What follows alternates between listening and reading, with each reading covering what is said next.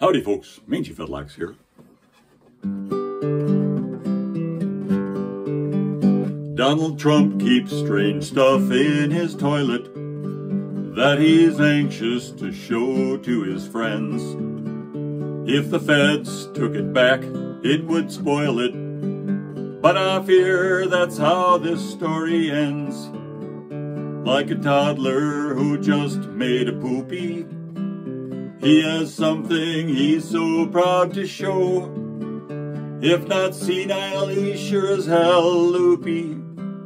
To a prison he's destined to go.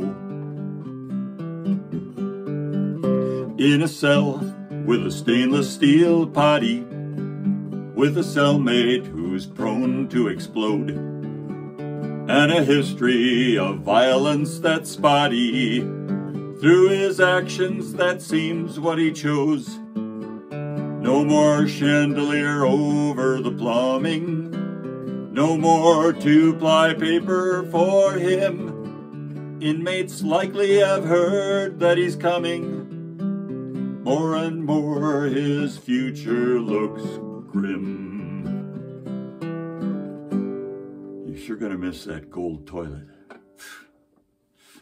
Thanks for listening.